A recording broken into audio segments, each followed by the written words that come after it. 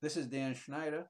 On this Dan Schneider video interview, the subject will be the television version of The Odd Couple by Neil Simon. It was a sitcom in the early 1970s, and I think it's one of the best, if not the best, American sitcom of all time. I will be speaking with Diana Peterson, and the conversation will begin in a moment. Diana Peterson is my guest. She will be talking about The Odd Couple television show. She has a blog called The Right Life 61. As I like to usually do, I want to give Diana a couple of minutes to talk about herself, and then we'll get into the show itself. So, Diana, welcome again. This is your third time appearing. If you give a little background about yourself and your interest in The Odd Couple. Yeah, well, in my real life, I'm an assistant curator and an editor for a museum in Eau Claire, Wisconsin. I love to write, and I do a lot of writing for work, a lot of nonfiction, and I also work on some novels. But the most fun I have is doing my blog. As you mentioned, I have a blog called The Right Life, WRITE, life61.com. I just started my 7th year, and we kind of cover everything: shows, stars, episodes about advertising, history of TV, George Bears cars, just a wide variety of things. And there's kind of an accompanying podcast with that too. It's called Stay Tuned. If you put Stay Tuned Diana Peterson, it's easier to find. There's a lot of Stay Tuned. And that comes out every Tuesday and Friday as well. So yeah, I love TV. I love especially classic sitcom, and The Odd Couple is definitely one of my favorites too. So let's talk a little bit about what came before the television show. Neil Simon was the author of the play The Odd Couple, and a lot of people probably know Simon for The Odd Couple or Biloxi Blues, a number of other plays he had from, I'd say, the late 50s through the maybe late 80s, rather. He was one of the more successful Broadway playwrights. He would write generally about his past, but The Odd Couple, I guess, was a bit of a departure. It's one of his earlier plays. And in looking it over, it looks like that Art Carney was the original Felix on Broadway, and Walter Matthau was the original Oscar. Do you have any comments about the play? I don't have a whole lot. I know it was actually based, I believe, on Neil Simon's brother Danny and his life. So it is based on real episode or a real situation. I've heard really good things about Art Carney in that play, and of course Walter Matthau kind of nailed the role in both the film and the play. Yeah. I think it went on for like 1,000 performances. It was very successful. Yeah, and for me, I always think of Carney as Ed Norton, so it's kind of hard to think of him as Ed Norton from the television show The Honeymooners with Jackie Gleason. It's hard to think of him though as Felix. But what's interesting, yes, in looking it over, when they were casting for the movie, which had Matthau as Oscar and Jack Lemmon come in as the Felix part, I heard that they were actually thinking of casting or having Art Carney as Felix and then bringing in Jackie Gleason as Oscar, which would have been really kind of meta here because, you know, Carney and Gleason was sort of a great 50s television comedy team.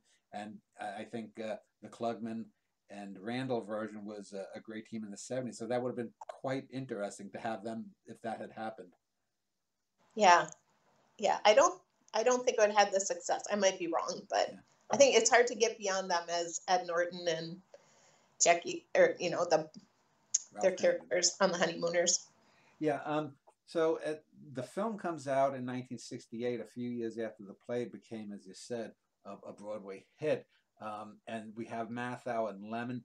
And the interesting thing is the play is set mostly in the apartment, and so is most of that movie. It's a movie that really is like a film version of the play. There's maybe a few little things like when I think Felix goes to shop at a supermarket or something, but pretty much it's probably 90% of what the play was.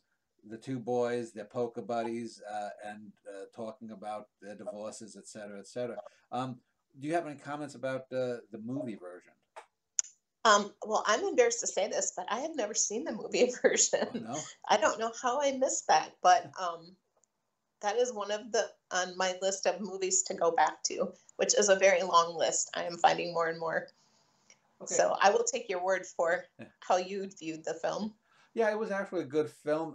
It was, I think, the second time that Matthau and Lemon had played together. They played in Billy Wilder's film a year or two earlier, The Fortune Cookie, in which Lemon was it was a scam. Matthau was a scam artist and using Lemon to try to sue a network television after the Lemon character got injured.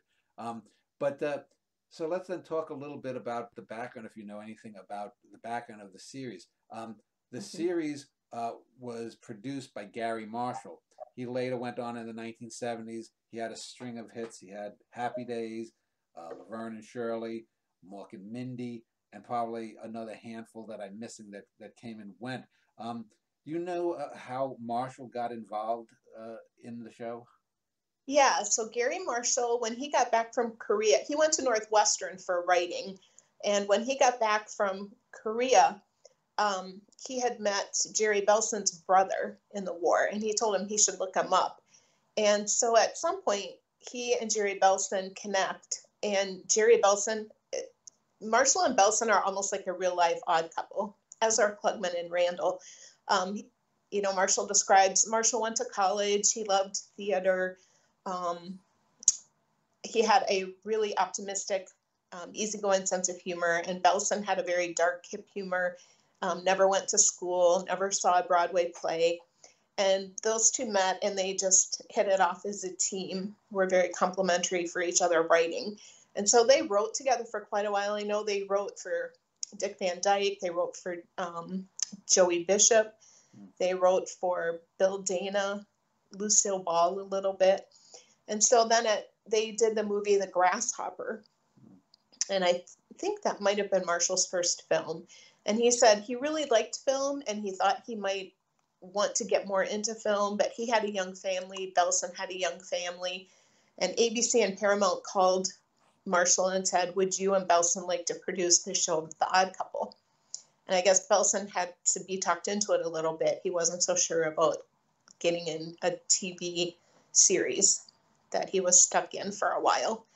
And Neil Simon had been stiffed on his contract. They gave him a decent movie contract, but television, he didn't realize he had no creative control. He had no say in anything. So I think one of the first things that Belson and Marshall found out once they accepted the assignment was that Neil Simon was furious about the television show. And he was one of their people that they looked up to. So that was really hard for them. Well, it's interesting, though, because the logo, I think for the first 3 or 4 seasons, was Neil Simon's The Odd Couple. It wasn't just The Odd Couple, you know, in the opening, it was Neil Simon's The Odd Couple. I think in the last season, they may have dropped it, but... yeah, I was thinking it was even earlier. Neil Simon made them take that off. Oh. But then later, his daughter convinced him to watch a couple episodes, which he did. And then he called Marshall and said, you know, he actually really enjoyed the show. He liked it a lot. And Marshall said, would you like to make a guest appearance? And he said, sure. So he did a cameo on the show. So let's talk about the show itself. It ran for only 5 seasons. It was a moderate hit. You know, I mean, if you want to call it a hit, middling, let's say. It wasn't a bomb. It wasn't a ratings juggernaut like, say, All in the Family was. But it was critically well received over the. I think Randall got 3 nominations for Best Actor, and Klugman may have gotten 2, and they each won at least 1, I think, didn't they? They were both nominated, I think, every single year. They were let me see. They were nominated in 71. They were both nominated 72, 73, and 74. So the last and 75. Oh, okay. Oh, so Randall won in 75, and he won in 71, and Klugman won in 73. Okay. So, in fact, Randall made a pretty funny speech when he accepted his award in 75. He was saying how honored he was and thrilled. He goes, now I just wish I had a job, because I think the show was always in the top 20. It never hit 21 or 1. It was never in that top 10. Yeah. And it was actually canceled every single year at the end of the season and then renewed by August. So all 5 years it was canceled. So let's talk about the two main actors before we get into the characters in the show itself. Um, Tony Randall had crafted himself a pretty good career on Broadway. He had played bit parts in assorted movies for 20 some years prior to that. Uh, Usually light Rock Hudson, Doris Day type comedies. And he also was a regular on the then popular quiz shows. He would be a guest, one of these guests on What's My Line, that kind of thing. Um, what can you tell some people who have never heard of Tony Randall anything more about the man? Yeah, I think that's a good. He was married young. He and his wife loved the New York life. He loved opera. He liked ballet. He loved being in movies. He started a theater that was really near and dear to his heart. Um, he loved improvising, which surprised me because I don't see him as an improviser. But yeah, I think he's a very funny. I think in a lot of those Doris Day movies that he was in, he kind of stole the scene a little bit. I mean, I thought he was a good actor. Um, Jeff Klugman, not as well known. He was just kind of up and coming when they cast this, but I'd say Tony was definitely an established star. Well, I know Klugman had been in 12 Angry Men as a film. He was in a handful of the Twilight Zone episodes by Rod Serling, and I think two of them I think are standouts. One where he played the father of a son gone off to Vietnam or something, which was one of the earliest references to that war. And so, I mean, the thing with Klugman though was he was pretty much a dramatic actor, whereas Randall was known for comedy. Klugman was known for drama. And while I enjoyed him as a dramatic actor, I think by far comedy in this show let him shine, and then you saw things that you didn't see before, and you didn't even see after with like Quincy, his long running where he was a medical examiner show. Yeah, I agree. So it's probably taken as an article of faith by most people who are fans of The Odd Couple. You'll often hear that, oh, the first season was not good and it only got going in the second season. But I tend to disagree. I think that the show was better served in front of a live audience.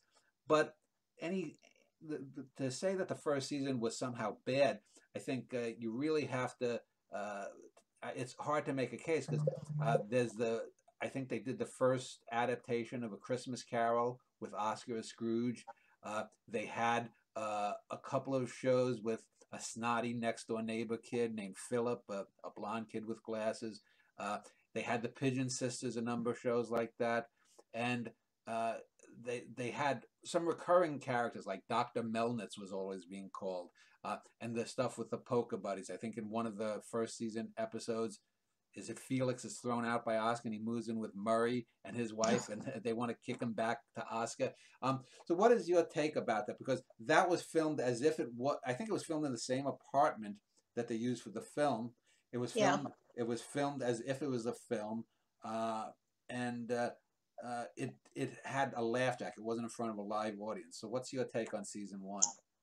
Yeah, I agree. I think the filming was better when they used a live audience and they used the three cameras. But I think the only reason it maybe got better later is just I think it started at a high note and it just continued to excel because the characters got more comfortable with each other. They got more comfortable with the writers. Jerry Paris came on as director and everybody loved him. I think it's hard to argue. I don't think anyone could say it wasn't a great show the first season because it was nominated for the best new show and it was nominated for actual best comedy series right off the bat. So I think that says a lot. Critics really praised the show. And just so people know, in the series, as different from the film and the play, Oscar, I think, is a sports writer, which I think goes through both of them. But Felix was made to be a photographer, portraits especially, where they think he had been like a writer for a paper or a network in the earlier versions. And there were a few other changes too. what were some of the notable changes? Well, you said you hadn't seen the film, but Right. so let's talk then about some of the early episodes. To me, one of the best episodes in season one is when the little boy Philip, the blonde kid who's a little snot nose, is starts peeling off $20 bills or something for money he found, and the the thrust of the episode is that Oscar and Felix end up meeting an older version of them, a fuss budget and a sloppy guy. And it seems that Felix has accidentally been throwing away the men's hard-earned money. And is that an episode that stands out? And if not, what are the 2 or 3 episodes from season one that stick with you most? Um, to be honest, I'm trying to think of. I I can tell you some of my favorite episodes, but I'm not sure what seasons they were from. Okay. So I know the Pigeon Sisters were popular. They weren't on all that long. Yeah. Some of the is one of the first. There's one where Felix goes missing, and the poker buddies have to go and try to find him. Yeah. I think that's season 1. Yeah. I think those.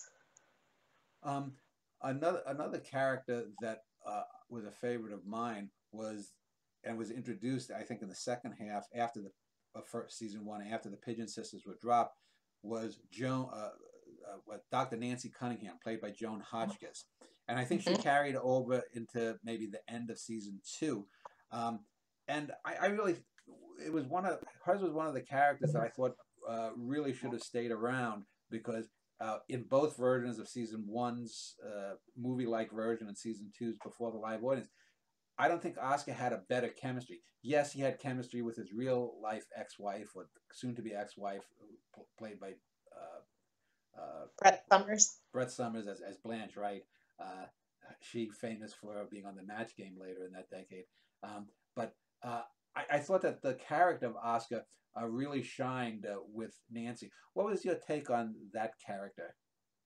Yeah, I agree. I love them together. He was just such like a little boy trying to find ways to go see her, to let her know he liked her, and I love their chemistry. And she also accepted Felix and all his craziness. And yeah, she just disappeared. Like, they never gave an explanation why she didn't move to her practice anywhere. And I thought that was handled pretty badly, because the only other person I really remember him where we see him like really seem to fall for someone is Felix is photographing a queen or a princess who's there, and you Gene Simmons, and you can see there too that Oscar really feels a strong attachment to her. They really hit it off.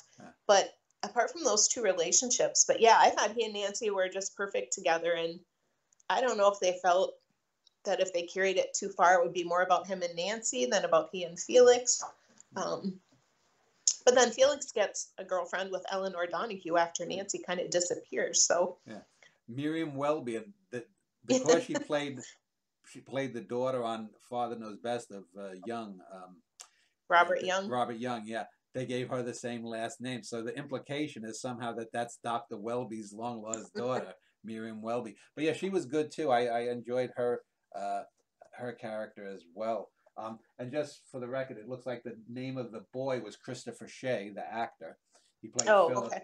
And then Bill Quinn played Dr. Melnitz. And Bill Quinn was on loads of shows. I remember I saw the first episode and did a show on the Rockford Files, and he was in that first episode as a man who gets killed off. But they were interesting characters. So in reading, I think he's Ginny Newhart's dad, if I have that right. I'm pretty sure he's... Because I think he played the mailman on the Bob Newhart show, and I'm pretty sure that was Bob's father-in-law. Yeah, you're right. I think so. And we did the Newhart show together, didn't we? We did, yeah.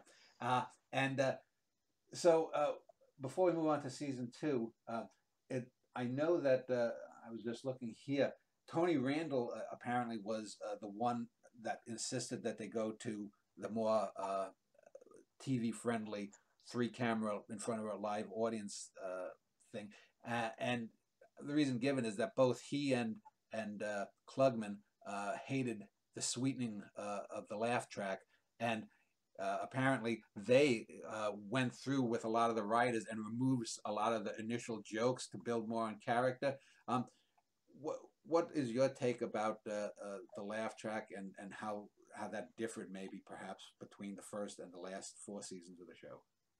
Yeah, I think Marshall hated it too. Marshall did not like it. He wanted to do a live show as well, but the network put the brakes on that um, until the second year, I think. So that's then they relented and let them do it the way they should. And I think people wrote in about it too. But yeah, Klugman especially, he hated that laugh track. He said it was just so annoying. And um, what else were we talking about besides the laugh track and the cameras? Uh, well, I was gonna go on to one final point before we head on to season 2. But one of the things about the Odd Couple with Gary Marshall, is that it seemed to me that that's an outlier in his canon. Because when you look at some of the other shows he did later on after the success of the Odd Couple and then Happy Days and Laverne and Shirley and like Mork and Mindy, he was having top. Well, I think Laverne and Shirley and Happy Days were both #1 shows at one point. Um, they were sort of dumbed down compared to the Odd Couple.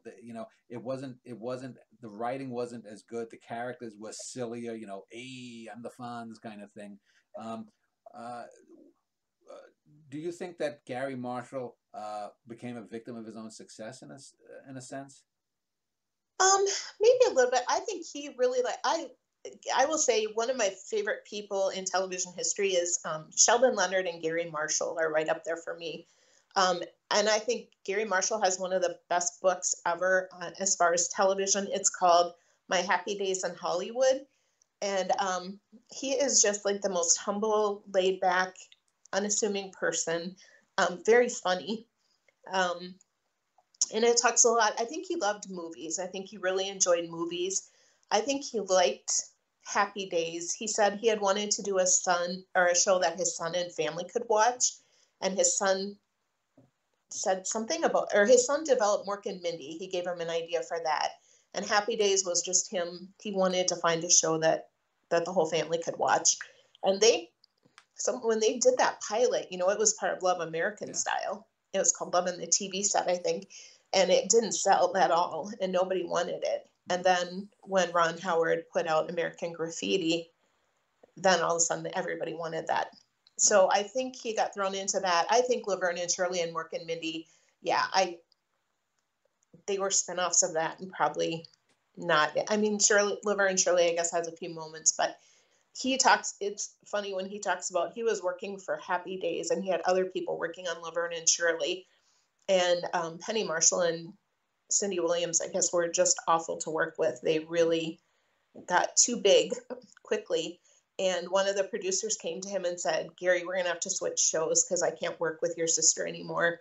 And I'm paraphrasing, but Gary went to work then. He switched for him. And then he made a comment that, you know what, we have to find someone else to do this because I saw Penny and Cindy standing in the alley yesterday and I wanted to run them over even. So Penny Marshall apologized for that many times for putting her brother through that. She said she was terrible to work with in that show, and she learned. And it should be noted, she played Myrna Turner in this show, Oscar's assistant, I guess, or secretary at the paper. And one of the more interesting episodes that I found and liked is when her real life husband, Rob Reiner, who played Mike Meathead on All in the Family, guest starred as, was it Leonard something, or it was Sheldon without an O. Right, without an O, yeah.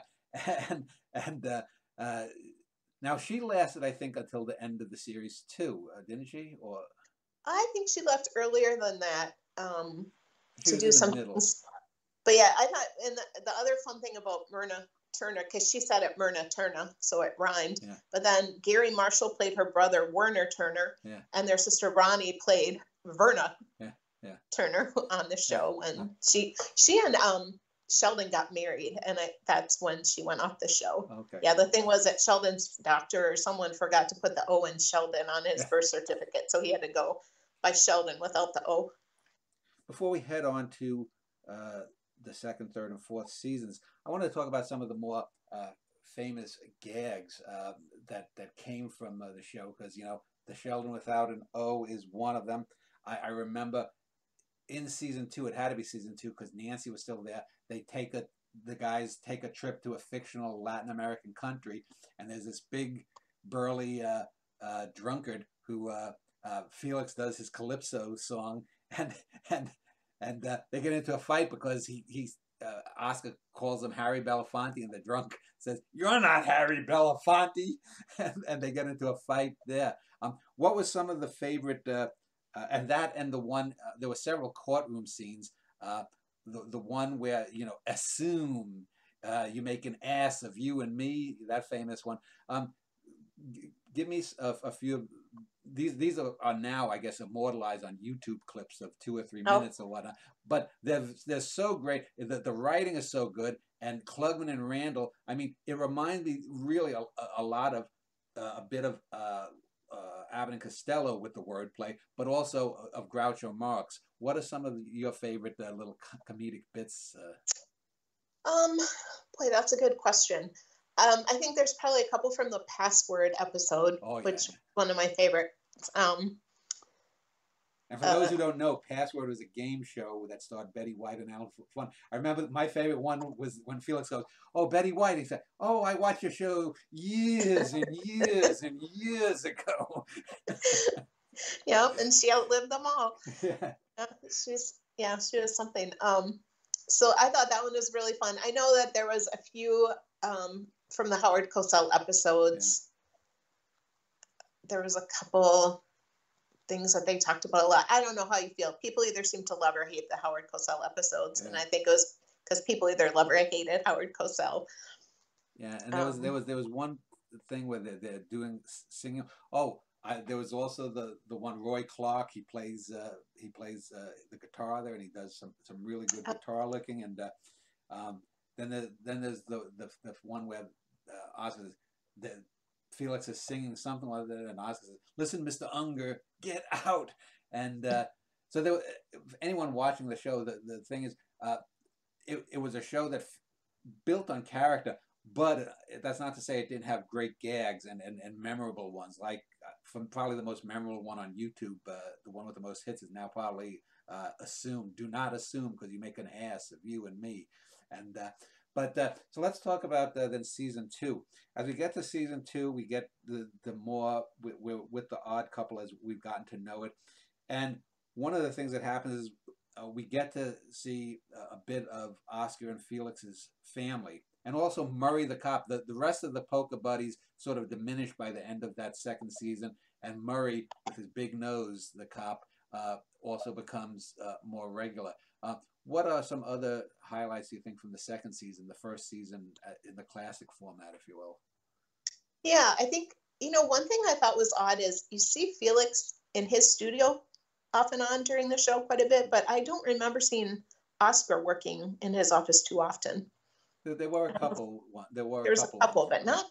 Yeah, but yeah. So I think they went up. They went in the subway for one episode and spent the entire time in the subway. So I think they started going out more. I know Klugman liked the outside episodes. Yeah. One of the things I thought was really ironic is that in order to get Tony Randall to do this show, they had to convince him to move from New York, which he loved, to LA. And then the whole show is an iconic New York show. So I thought that was kind of funny. They made him move from New York, and then the show is set in New York, and you would think they're filming there, but they weren't. They were filming in LA. Yeah.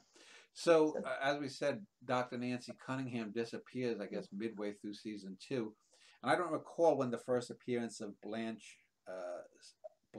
Summers' Blanche Madison is, but I think it might be the end of that season. And we also then get Felix's ex-wife, Gloria, played by Janice Hansen, who was, from what I read, a real-life Playboy bunny at some point. And there's a good episode with Hugh Hefner and when Felix gets an assignment for Playboy.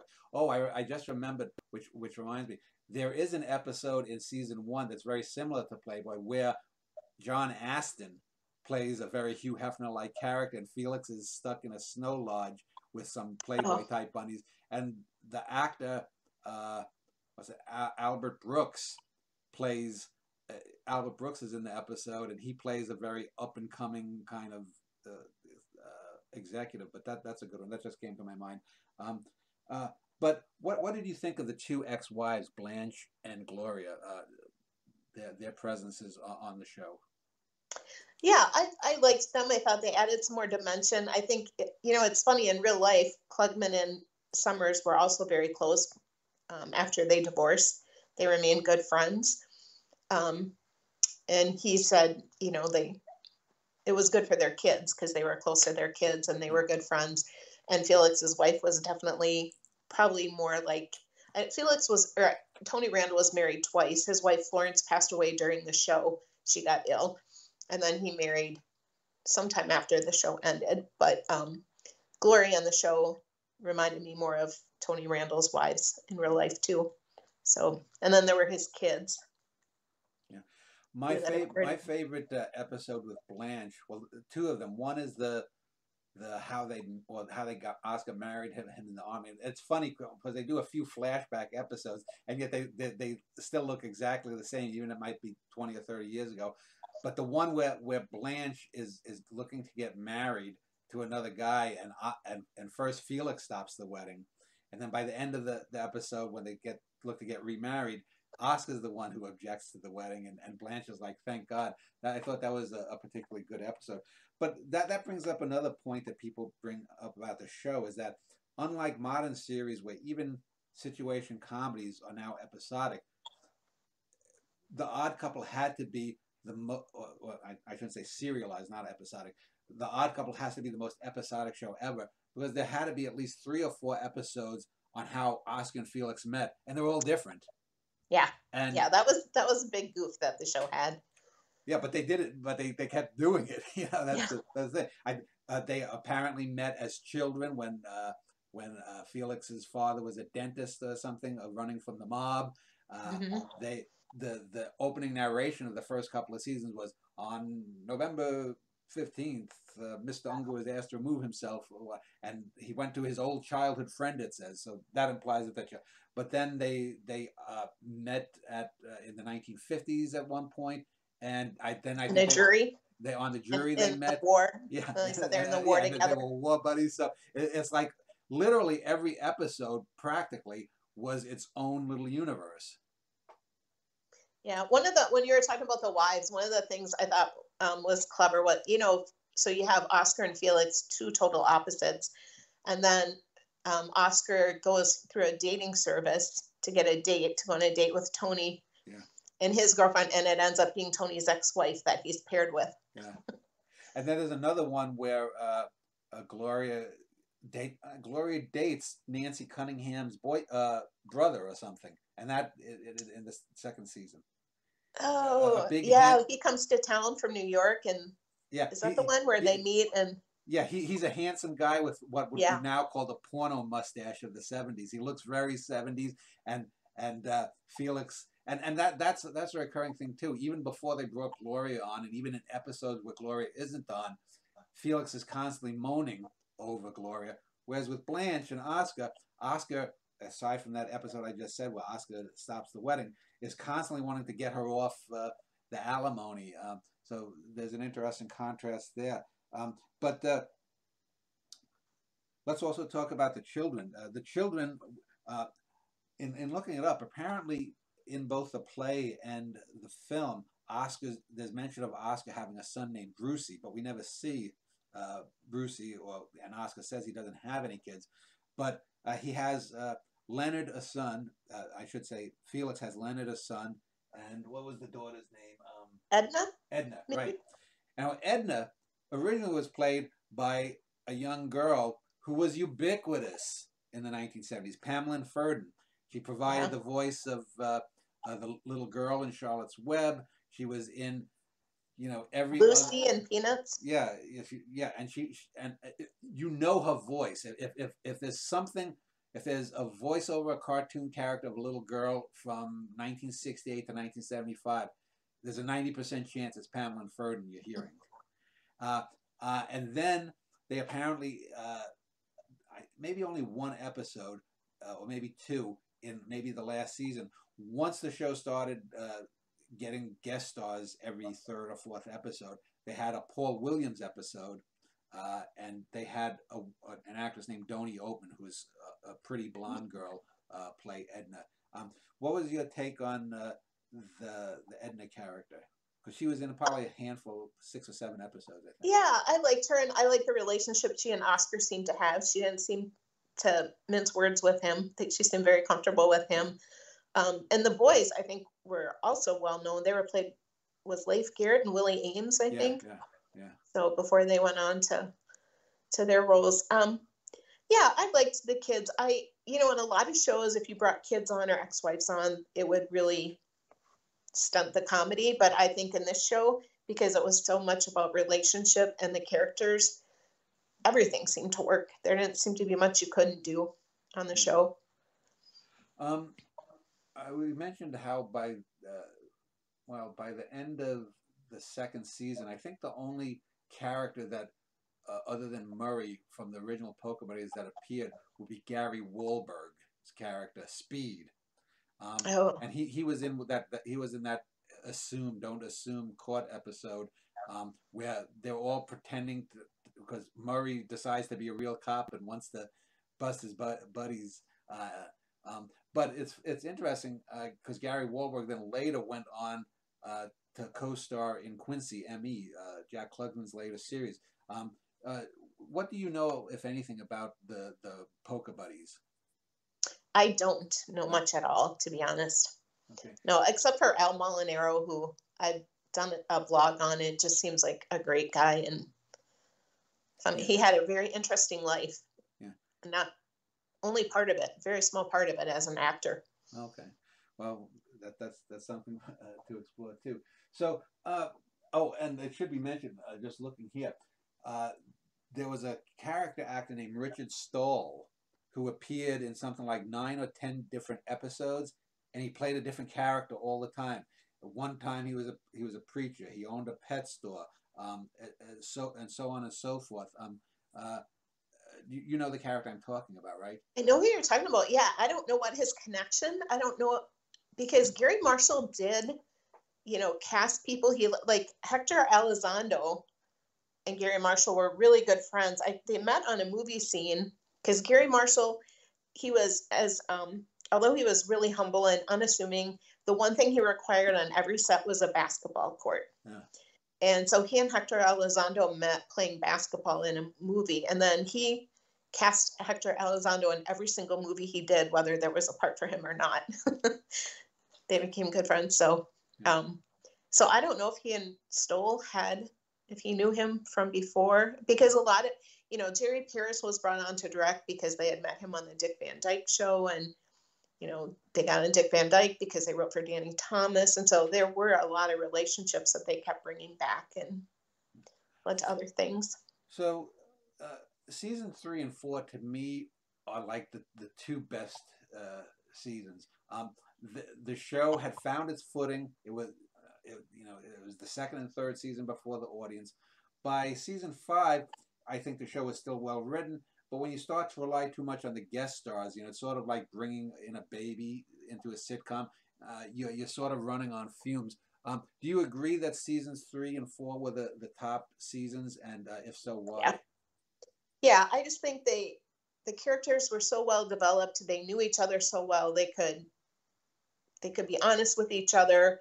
And then I guess I think they overdid the guest stars a little bit. I will say, I know Klugman always wanted to bring sports people in, and they had a ton of them. And then Randall always wanted to get more of the artist. And was it Beverly Sills? One of the opera stars. They're like, maybe Leontine Price. They said, you'll never get her on. And they asked her what she wanted if she came on the show. And she said she just wanted to be kissed once because her character always died. And I thought that was so heartwarming. So she got a kiss. Oscar kissed her at the end of the show. Yeah, I know. It wasn't Leontine Price, but I was trying to look up here on the top of the Marilyn Horn. Marilyn Horn. Oh, okay. Marilyn Horn. And there were so many good episodes in seasons 3 and 4. A lot of I mentioned the character of Donnie Oatman, or the actress Donnie Oatman, who played Edna after Ferdin, I guess, left the show. and there's one episode where she's playing the umpire at a ball game, and it really goes to show how much Oscar and Felix like each other, because Felix again makes a fool of himself in front of his daughter, and it's up to Oscar to sort of save the day. And a similar thing happens. I think it's Willie Ames's role as Leonard when he's on a little football team, and Oscar ends up coaching the team, even though Felix is the real coach. Oscar's coaching from like the bleachers, or whatever, looking at things and sending out plays. But let's talk then about some of the guest stars, because certainly that was one of the things that went interestingly. And here, looking on the Wikipedia page, basically the guests were either playing themselves, or like with Marilyn Horn, they were playing characters. And looking at, I just want to talk about a couple of them, because a couple of them were from very interesting episodes. Edward Villella was a famous ballet dancer, and that's the one where they're doing Swan Lake, and Edward Villella, I guess, can't make it to it's like a high school production that Felix is directing or whatnot, and Felix is doing the role, and he's doing okay, and he recruits Oscar, and when Villella gets there, they can't get Felix off the stage. That one, there's one with Wolfman Jack. We talked about Hugh Hefner one, Alan Ludden and Betty White. The Bobby Riggs and Billie Jean King episode. Oh. We got to talk about that one, because that's another classic one. So for those who don't know, I'll just say Bobby Riggs was at the time, I guess, a 50-something-year-old former tennis star. Billie Jean King was the #1 female tennis player. They played a match where Billie Jean King beat Bobby Riggs in what was called the Battle of the Sexes. And then I guess a year later they came on the show. And the premise is that because Bobby Riggs was a well-known gambler and Oscar's character is a well-known gambler, Oscar cast himself into servitude. Oh no, cast Felix into servitude. Do you remember that episode? Because that's a classic one. I remember them being on it. I don't remember much about that specific episode. That's one I should have gone back and rewatched. Yeah. And then, as we said, the fictional depictions here. We mentioned the Gene Simmons playing a princess that Oscar falls in love with, Roy Clark, Marilyn Horn. There's another one where Pernell Roberts, who later went on to play on the Trapper John MD show, plays a sort of country version of a gangster. He had been on Bonanza. Right, he was on Bonanza. Yeah. Penny Marshall is listed here, although she was Victor Buono. Are there any of these guest stars episodes that stick in your mind?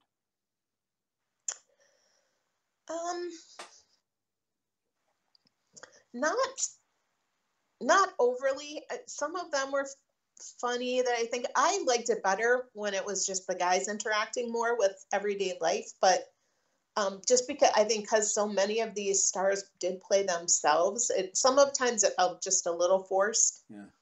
Like the Howard Cosell one, I couldn't figure out. They're at the stadium and going through all that, and then he is irritated with both of them beyond belief. But then the next scene is he's in their apartment sitting there eating dinner with them. Yeah.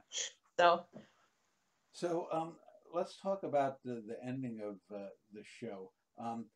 It was rare in 1975 when the show ended that a show would get a final episode, because if I think back of like all of the funny shows from before, I don't think I Love Lucy had an ending episode. It just sort of morphed into like the Lucy and Desi show.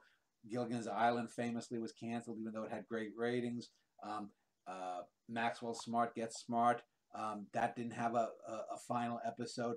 So come 1975, this is one of the first, if not the first, television show that gets an actual end show where they go on with their lives, but we get an end to the premise.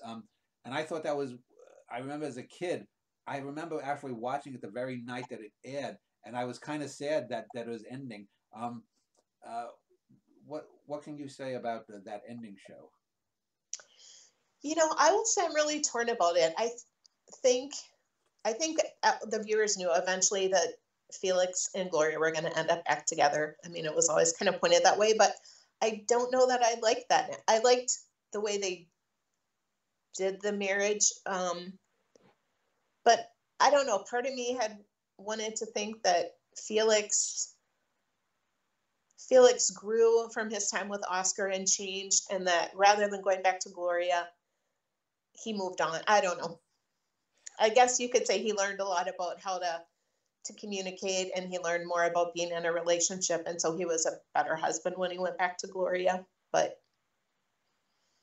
Yeah, I love the ending though when after the wedding, everyone's there and it's just Felix and Oscar, and uh, uh, Felix picks up a trash can and throws the garbage on the floor and says, "In tribute to you," and Oscar says, "In tribute to you, I'm going to clean that mess up." And they yeah, shake hands. Felix goes off, and Oscar goes, "I'm not going to clean that up." Walks away. And Felix comes back in. I knew he wasn't going to clean it up. I mean, that's about the most perfect ending, because yes, you think of like the MASH ending. Okay, that was a little overly weepy. Same thing with Mary Tyler Moore, a great show, but a little on the weepy side. But here, they're still the characters. After 5 years of living together, they know each other well enough that it just rings perfect. yeah, that is perfect. Yeah, that was perfect. And then they made a TV movie where Gloria kicked him out temporarily so she could plan their daughter's wedding Yeah, because he was driving her crazy, and he had to go back and live with Oscar. I did not see, and I don't know if you saw that or yeah. I if that remember was that any one. good. That was after Klugman had throat cancer. Oh no, jaw cancer or throat cancer. Throat cancer, yeah. Um, and it was okay. Just like they then did a movie sequel to the Mathau Lemon version, which totally ignores the television. The two, it's again two separate universes there, and that was no good. But that brings up, I wanted to talk about in the early 1980s. Did you ever see the revived version called The New Odd Couple, where they had the fellow who played Lamont, Demond Wilson, Lamont Yeah. from Sanford and Son, and they had Ron Glass who played what was it? Barney Miller. He was. Barney Miller.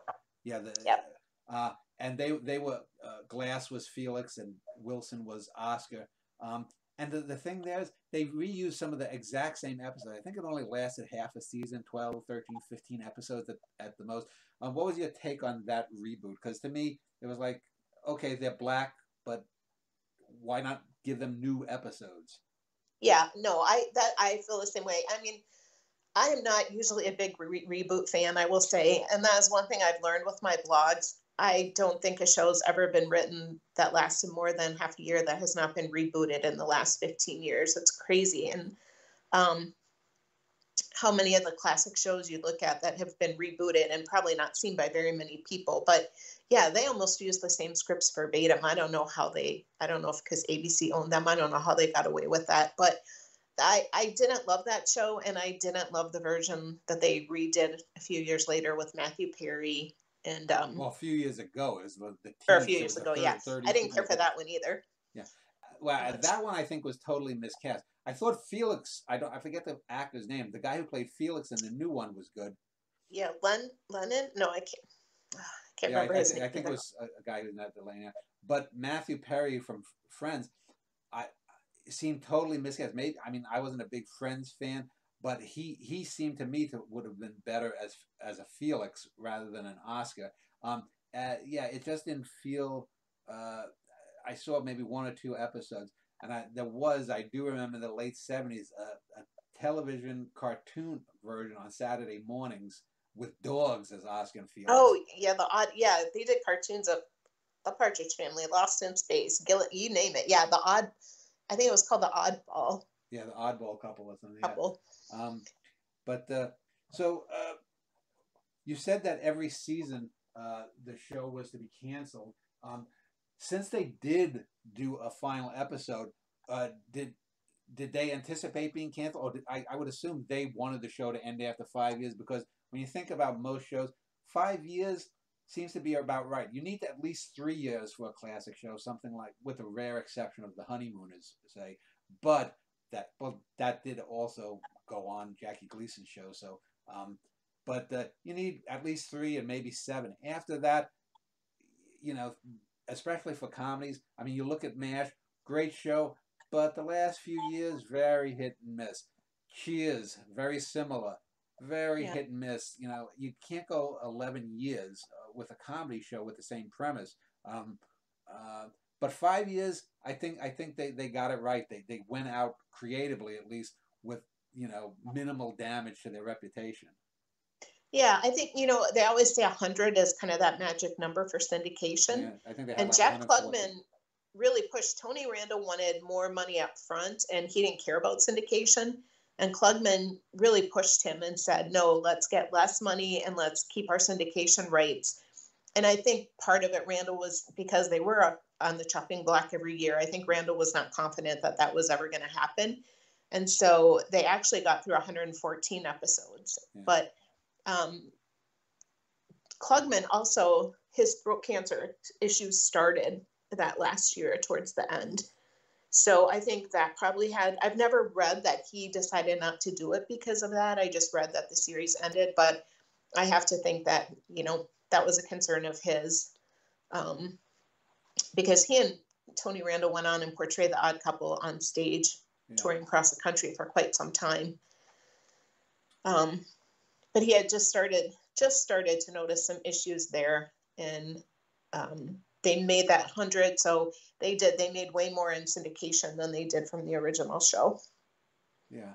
And I remember as a kid in like 1980, there was a local New York version of TV Guide that talked about, I think The Odd Couple was the first syndicated show that made more money as a syndicated series in its first 5 years in syndication than it did, because obviously something like I Love Lucy was playing perennially.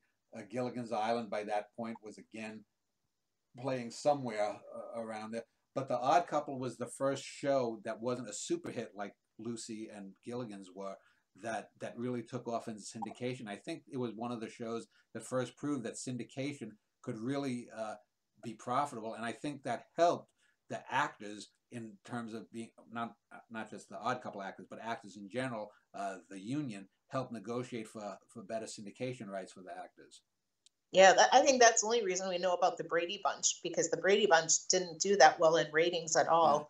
And they barely made it past their 100th episode. They were basically, the network was keeping them alive till they hit that number. Yeah. And they were much more successful than in syndication. Yeah. Well, they were more successful in syndication, you mean? Yeah, when the show was on, it was just not, I don't even know if it ever made the top 20. Yeah. So let's just wrap up. Is there anything else that you can say, any other facts or anything that we haven't covered that you'd like to get out about the show or the actors or anything else? I think it's fun to see they truly were the real life Odd Couple. I mean, it's funny because Jack Klugman talks about Tony Randall, and where Tony Randall was definitely more of an arts and culture kind of guy, Jack Klugman said he was funny because he said he loved the best wine and he'd tell you why, but he also enjoyed a cold beer. And as much as he loved a French meal prepared to perfection, he was quite happy getting KFC, or he'd take him to an art museum, and Klugman would come out like overwhelmed with culture and learning.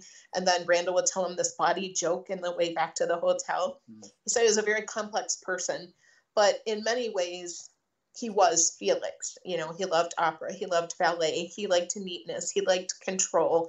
And Klugman was so much like Oscar. He loved race horses and gambling.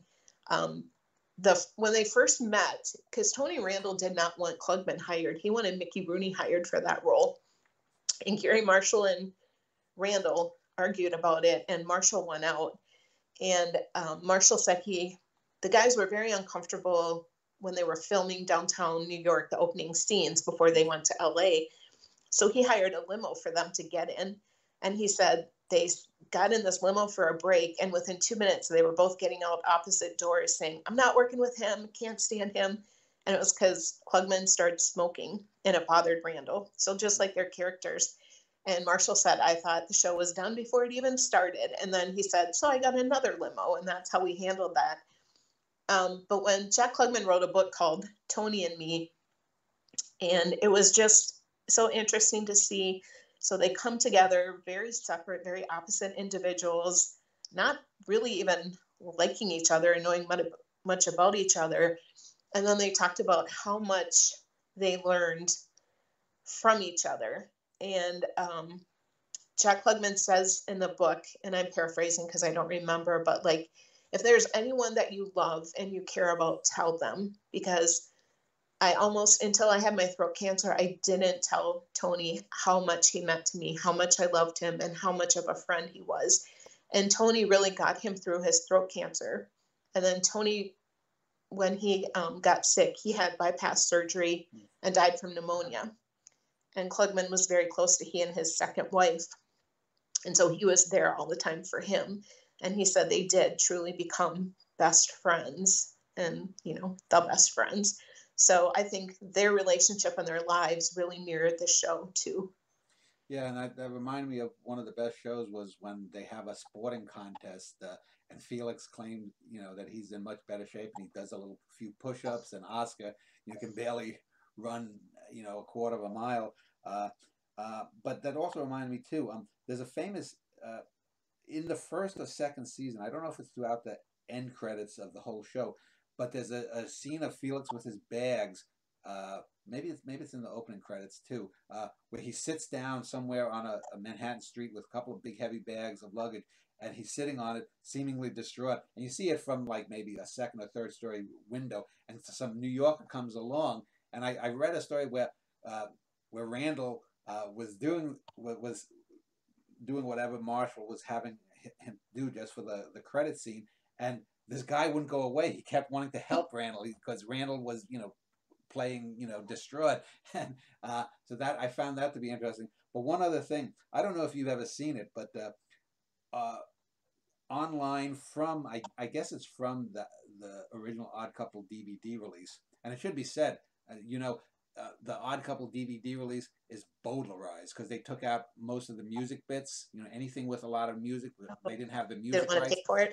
I know years ago I bought from a set of the show with everything was in it because it was filmed or taken directly from VHS. It's not the highest quality, but it has all the songs.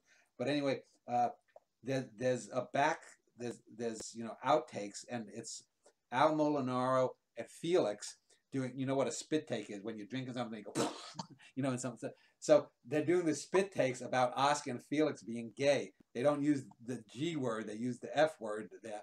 But it's actually hilarious. A 2 or 3 minute thing where, you know, I thought, you know, Murray says, I thought you were taking it up the ass from Oscar, and they go back and forth and whatnot. But anyway, so let's just end it here and say that if you could give just concisely why you think The Odd Couple is a great show and why someone who's never seen it would be well off to watch a 50-plus-year-old show. Yeah, I think it's because it's still really funny. You know, so many shows date themselves or they're okay, but if you go back and you watch The Odd Couple, it is just as funny today as it was then. Yeah. And I think that's because everybody involved, Jerry Pierce, the director, Gary Marshall, Klugman and Randall, they were intent on comedy being true comedy, coming from the characters, coming from their relationship. They said, we don't do jokes, we do relationships. And because the comedy comes from that, it's so well written and so well directed and so well produced. It's just a classic, and I think it just will stand the test of time because as long as people are in relationships and they can drive each other crazy, they can relate. And it doesn't date itself also because I don't think it was stuck on politics. I don't think you ever hear anything about the Vietnam War. You maybe get one or two scenes with a black character where someone might say, Oscar might say brother or something. And I think in the first season there's an episode where they go to a nudie play because Oscar or Felix's girlfriend who is starring in a nudie play like Hair or something. But other than those few things, it's sort of like a set in its own universe, and it's timeless because it isn't bogged down. Because if you watch All in the Family today, still well written, still well acted show, but maybe a third of the jokes you're not going to have any clue who they're talking about. You know, someone from Nixon's cabinet, but with Yeah. Oscar and Felix, because it's always based upon their relationship, you can still identify. So Yeah. I want to thank you, Diana. I'll link to the Right Life 61, and hopefully in the future we'll do other shows on other topics, other television shows. So thank you for spending about an hour speaking with me. Yeah, thanks. It's been fun.